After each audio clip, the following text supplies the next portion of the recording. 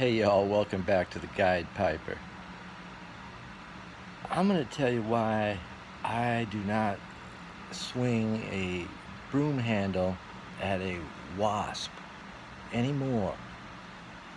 I will not do that, especially left-handed.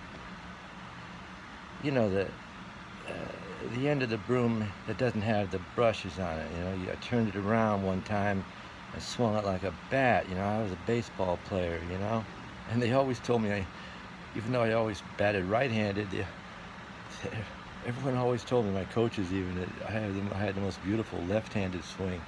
So anyway, so one day this red wasp was flying outside my table, outside in the back patio, at a previous house I lived at, and it's bugging me, and so I didn't know what to do. It was an enclosed area, kind of a little area there, and so I picked up the broom, and he was just hovering over the table, just kind of menacing, and menacing me, but did not really. But I said, I'll just take one swing at him, and I swung it left-handed, and shocked myself because I hit him perfectly. I didn't even really want to. I don't like to kill anything. I thought, what are the odds on this? And I hit him so flush, it was like a home run or something. Because the sound, I could feel it, you could hear it. And then he went and hit the wall about 3 feet away, and you could hear that, and you could feel that. And I was like, oh my God! I was like, pop, pop. And then I was like, oh my God! And then he went on the ground, and he was just writhing. He was on his back, and he was making this hissing sound, and he was on his back on the ground making this hissing sound. I've never heard it before. Kind of like that. It wouldn't stop. And I'm like, oh man, I am really sorry, man. I did not mean to do this. I didn't know what to do.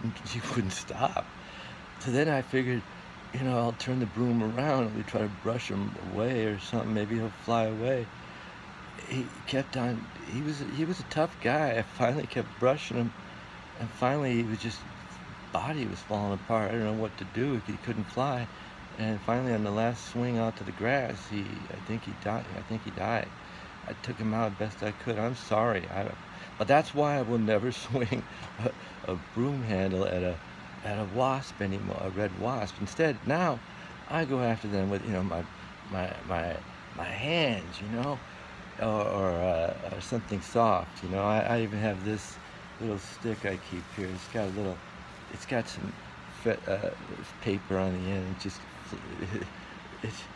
I don't really want to. I don't want to kill him. I just usher him out the door. I'm not afraid of him. I established my dominance over that insect kingdom with that one swing, man, one fell swoop. But I'll never do it again. And I have asked for forgiveness from the insect kingdom and from God for that, and I've received it. I learned my lesson. Guide Piper to y'all.